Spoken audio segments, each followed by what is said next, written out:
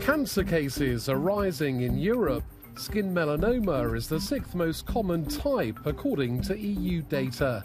Now, here in the Latvian capital, Riga, an EU-funded project aims to improve access to early diagnosis of it and save lives.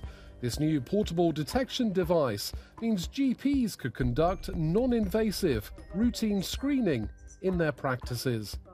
The survival rate for last stage of melanoma is 5% and less, while for the first stage it's almost 100.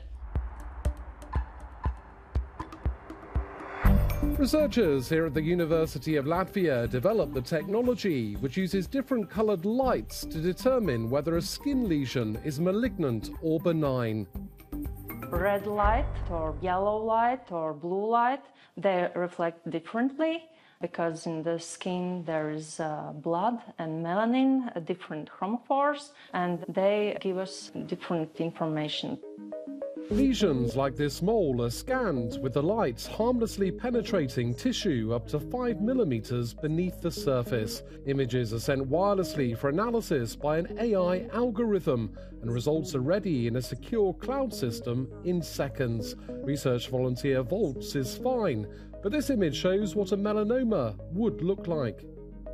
We get these increased values, which are red and yellow, which shows that melanoma is growing in this lesion. For Volts, who's been advised to have annual dermatologist checks, GP testing would be welcome.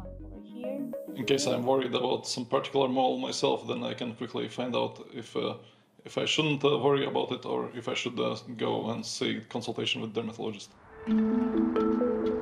Here at Riga Technical University, researchers developed the hardware and processing techniques. The device has now been tested on over 4,000 lesions to a high level of accuracy. Dermatologists, for the risky patient, they pick the part of your skin, basically cut it out and study under the microscope.